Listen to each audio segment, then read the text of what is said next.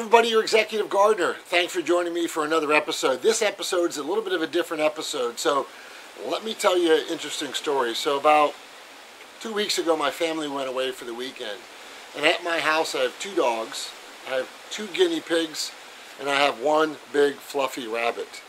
And it didn't dawn on me that, well, let me back up a little bit. So you've seen my grow tower on previous episodes, and I produce a ton of lettuce, and most of you know that I grow a ton of carrots in buckets, and I'll show you what this will produce in a little bit.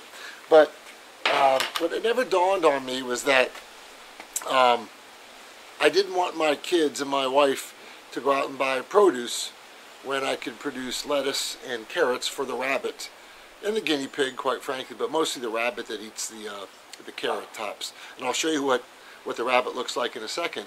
But long story short is that what I didn't realize is that rabbit pellets or rabbit manure can benefit my garden. And it never dawned on me after 2 years of having this rabbit in my house that I could use that to produce nutrients for my plants. So a little bit something about rabbit manure. Rabbit manure is one of the few manures you can take in its fresh form. I know that sounds kind of disgusting, and I don't need to show you what rabbit pellets look like, but rabbit pellets are there's no odor to them, and they happen to be very rich in nitrogen and phosphorus, both. So you can apply those pellets to your garden, fresh in the garden, but it's best to compost them with hay and so forth. And I'll show you what I'm doing there. But this is one of those weird relationships, if any of you have a rabbit, that it's a symbiotic relationship. So in exchange for me providing carrot tops and carrots to the rabbit, they produce pellets that I can compost and put in my garden. So again, I'll show you the star of the show, Snowy the rabbit, on the next clip, and then I'll show you the carrots I have. I produce a lot of carrots every month, and he produces a lot of pellets for my garden every month. So when you look at manures, there's a lot of different type of manures you can use for gardening. Cow manure, which has been composted, chicken manure, but rabbit manure, many of you have rabbits, is extremely beneficial. And unlike the cow manure, there is no smell to it. So let me show you in this episode what I do to feed the rabbit and what I take from the rabbit to use for my gardening. Hang tight. So here's the star of the show, Snowy the rabbit. So watch how he devours carrot tops. It's unbelievable. He goes through a ton of carrot tops. Of course, he's not behaving now that he's on camera, but this is the rabbit that produces the pellets and eats the carrots. And every night we bring up probably a few, well, part of a head of a lettuce and a few carrots, and he just devours those carrots. And I'll show you where I'm growing the rest of his carrots, but and of course you don't need to see it, but those at the bottom are rabbit pellets, most of you see, and I'll get back to that in a little bit. Alright guys, so I'm not in the frame, that's okay, as long as you see the carrot. So every month, as most of you know, I plant carrots, about a bucket like this a month. But one of the things that I think is important for gardeners to show you is when they screw up. And I screwed up in this because I didn't thin out the seedlings, the seeds, because I planted these carrots from seeds, obviously. And because of that, I couldn't get the carrots out of the bucket, so I had to cut the bucket open. So I'm going to show you so take a look at that. Look how thick that is. And I had to cut the bucket open on the side to get it out. So what I'll do here is I'll take these carrots out and put them into another container. And as you can see, Snowy, the pet rabbit, has got a ton of carrots. These carrots are so packed in here that I couldn't get it out of the container. If you look at the bottom, look, they're everywhere. So I'm going to use this other container, and as an example, you know, because I didn't thin them out, they're long and thin. But that's okay. I mean, they taste good, and even though that I can't, my family may not be able to eat them, what we found out with a rabbit is a rabbit could care less about the orange part of the carrot. They love the green part. It's like candy to them. So that's what we do. And so I'm going to take the time and to thin all these out. And in between here, but you know, again, I didn't thin it out, so as a result, I have thin carrots. So that's a lesson to the gardeners. make sure you give your carrots enough room to grow.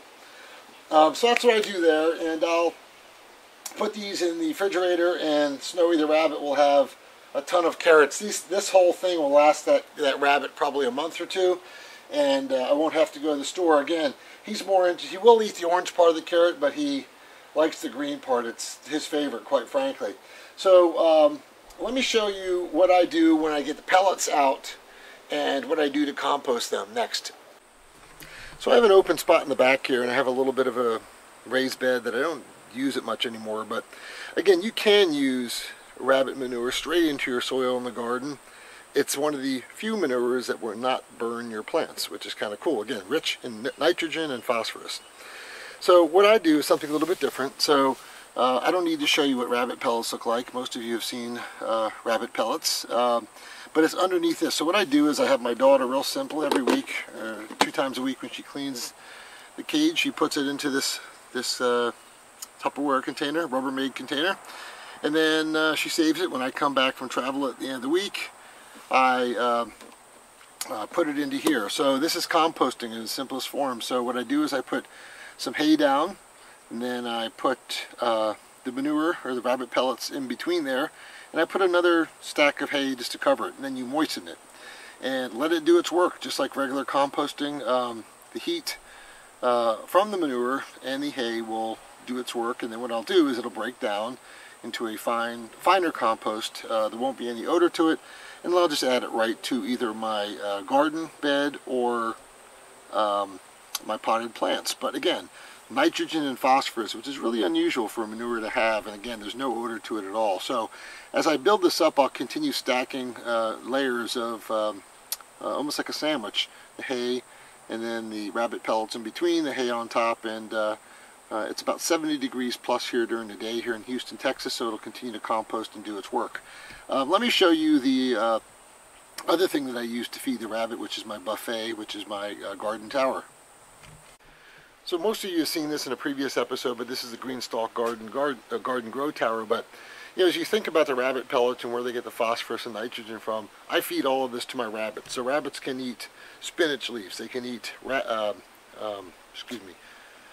collard leaves, they can eat red sail leaves, they can eat lettuce. They eat all of this. So all of this goes to the rabbit, and they produce nutrients back for me. So it's as simple as that, guys. That's how it works. And again, it's very cool that we have a symbiotic relationship with an animal in my house, because typically all I do is spend money on that animal.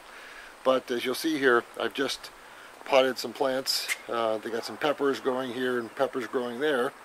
And I will, when I plant them in the garden, use that rabbit manure to plant it. Again, just a little side note, I have some potted tomatoes growing and some other stuff. But again, it's kind of neat when you have a symbiotic relationship with an animal in your house to be able to do that. So, quick episode, kind of a funny episode. Hope nobody is grossed out by it, but it works. Rabbit pellets, feeding your plants in your garden. Hope everybody enjoys this. Have a good one. If you like the video, give me a thumbs up or share it with a friend who's looking to get into gardening.